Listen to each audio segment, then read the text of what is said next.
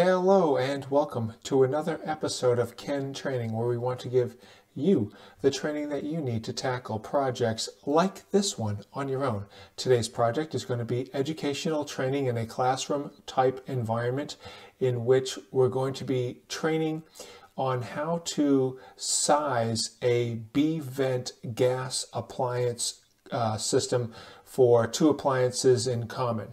So that is what is going to be on. It's a good video if you're trying to design your own natural gas appliance system where you've got more than one appliance, and it would be good if you're an inspector.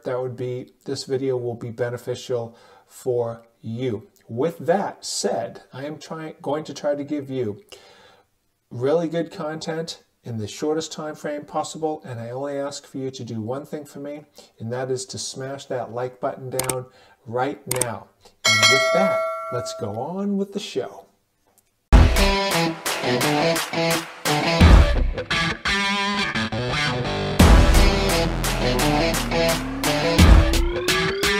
Okay, let's get into it. Common B-vent sizing for two natural gas appliances.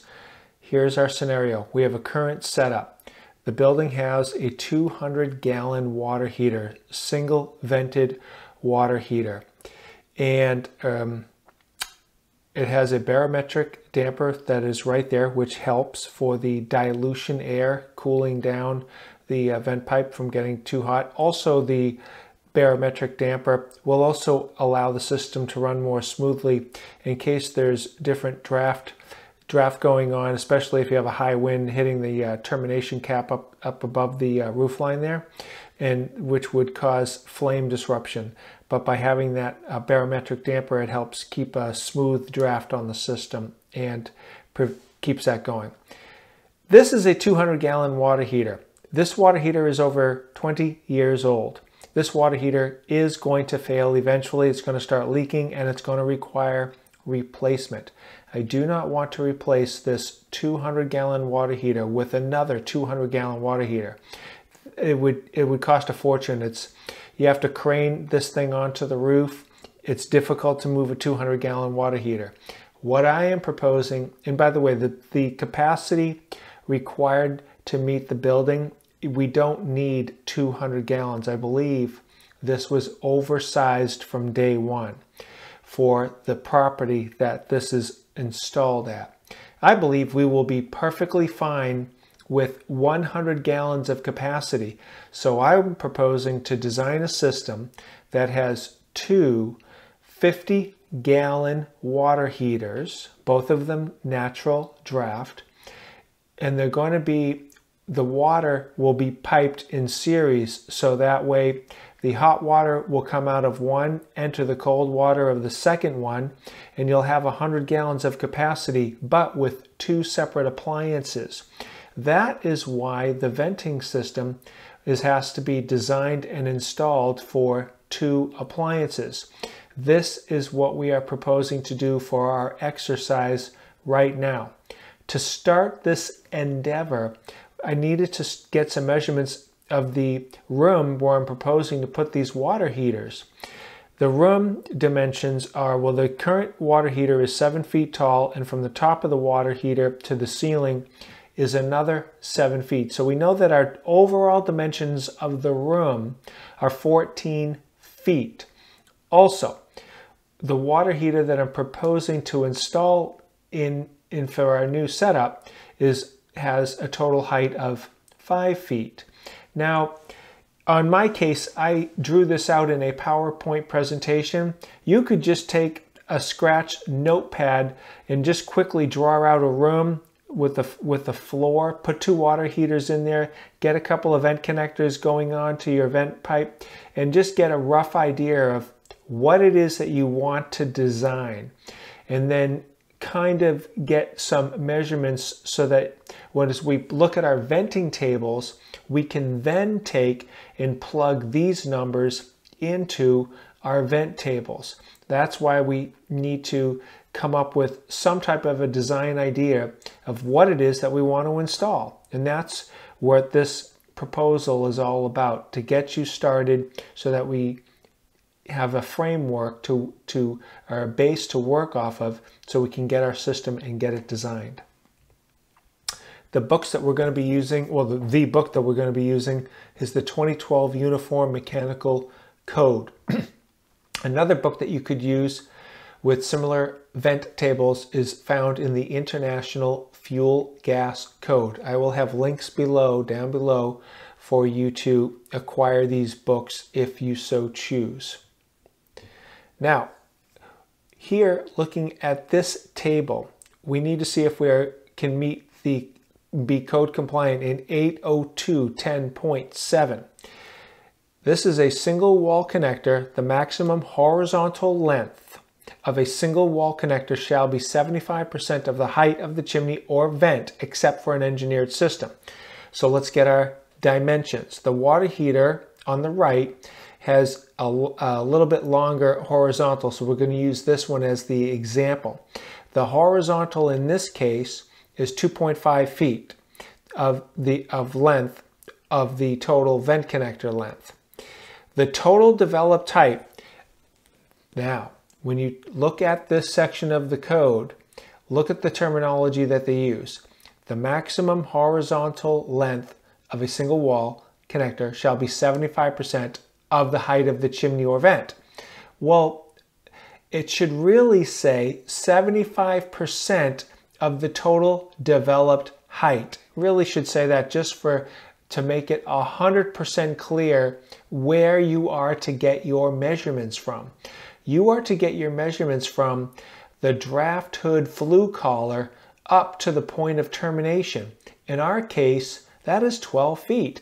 The total developed height is going to be, well, if you're using this one here as the example, the 8 feet plus the 4 feet, but either way, they're both the same. The total developed height is 12 feet, and you want to get 75% of the total developed height, which is 9 feet. 9 feet is greater than 2.5 feet, so we are code compliant for section 802.10.7.1. So we are code compliant here easily. We pass that with flying colors. Let's go down to the next table. Table 803.2.1.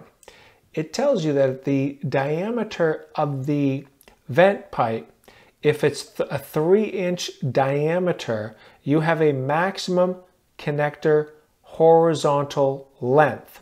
Well, we already said that the horizontal length is only 2.5 feet, so we easily meet this code compliant if we wanted to install 3-inch diameter pipes. Our system is not code compliant with 3-inch pipes, and I'll show you that later on as we go through the presentation. That is why I put 4-inch pipe even for the vent connector here. The system that we're ultimately going to design is going to be 4-inch pipe here and a 5-inch common vent here. And I'll show you per code why those are the numbers. Okay, now we are looking at a vent table for the first time, and we need to confirm that we are looking at the appropriate vent table for the system that we're trying to design. This is going to be a type B double wall vent. The number of appliances is going to be 2 or more, which is good because we want 2 water heaters. The appliance type is a category 1 because we're dealing with natural draft water heaters.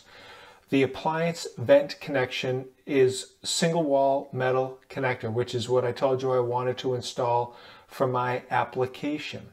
Now, when you look at that table and you look at a 3-inch diameter pipe, the maximum that it can handle is 39,000 BTUs. Oh, and the reason why we're in this column, let's go through this. Okay, when you look back here, the overall developed height from the flue hood collar to termination is 12 feet for both the left-hand and right-hand water heaters. So when I look at the table here, I'm going to go, 10 feet would be too short, so I go to the next highest one, which is 15 feet. Now, for the connector rise, I have a choice of 1, 2, or 3. Well, the connector rise is taken from where the flue gas, where the distance is from the flue collar, the flue vent right there where it's open to the atmosphere, where it connects onto the vent. You take that pipe in the center of there and you measure it from there to there. The water heater on the left is 4 feet. The water heater on the right is 5 feet. Well, in both cases, those numbers are greater than 3 feet. So we're going to use the 15.3 row to get our data from with this table because we have 2 water heaters, 2 appliances. Now, when you look at the 3-inch diameter pipe, can we get away with that? The appliance would have to have 39,000 BTUs or less to get away with that. Well, our appliance is 40,000 BTUs. So it is greater than this number. So we would be not code compliant. We're missing it by 1,000 BTUs. So we missed it by just that much. So we have to step up to the next size, 4-inch, and we look over there, and that will give us 70,000 BTUs to accommodate our drafting for our pipe size. So we know that this pipe and this pipe need to be 4-inch, as depicted right here. 4-inch for that pipe and 4-inch for that pipe. Now it might be a little hard to see, but right here, oops, sorry about that. But right here, you see that I've got total combined 80,000 and 5-inch. Well, where did you get the 5-inch? Well, if you look at the 4-inch column, we know that we cannot accommodate 80,000 BTUs because now we need to add up the 2 40,000 BTU appliances. That totals 80,000 BTU. So when you look at the table, you have to go from 4-inch, step it up to the next size, 5-inch. That will give you 109,000 BTU, exceeding the 80,000 BTU. So for the vent connector, we can get away with 4-inch pipe, which you can see here, 4-inch pipe and 4-inch pipe. And for the blue vent pipe, that one will have to be 5-inch. The common pipe will have to be 5-inch. So that would be a properly designed system, and that would meet code. Okay, now I want to show you a comparison vent table just so that you can see the comparison from a number of appliances being a single appliance to the vent table that we just looked at, which was 2 or more. Now, if we were to install just one water heater and it was going to be a type B double wall gas vent connected to a single wall vent connector, appliance type is category 1, but it's just a single. And another thing that they do here in the tables is they still want you to get the total developed height of the system and put that in here. But you'll notice on this table, it says that it is lateral in feet. They want to know what the lateral is in feet of this system on the single connected appliance. But when you have 2 or more appliances, they want to know what the connector rise is. Those dimensions are different dimensions. You have to know how to get those dimensions. Now, the connector rise is taken from the draft flue hood collar right there to where it enters into where the vent connector enters into the vent pipe, taken at the midway point. That would be the connector rise. For the lateral distance, that distance is the distance when the vent connector goes from the vertical to the horizontal. Now I know this pipe is approximately a 45-degree angle pipe, but you actually need to know what the dimension is from here to where it enters into the vent. Now I gave you those dimensions on this screen. The dimension of the lateral on the water heater on the left is 2.25 feet, and the dimension of the lateral on the right is 2.5 feet. And that is how you get those dimensions. So we know that so now we have to determine, and this is just for an example sake purposes here, single appliance, so it's not vented in common, so just one water heater. we'll use the example of the water heater on the right. Actually, it doesn't even matter because the total developed height on our system was 12 feet. So we know that we're greater than 10. We have to step it down to 15 feet to look at this section here. Now, for the lateral distance that in feet, that distance there is going to be between 0 feet and 15 feet for the lateral. In our case, it was about 2.5. So we're greater than 2 feet. So we know that we just have to step it up to the next highest size, which is 5 feet lateral. So this is the row that we're going to look at.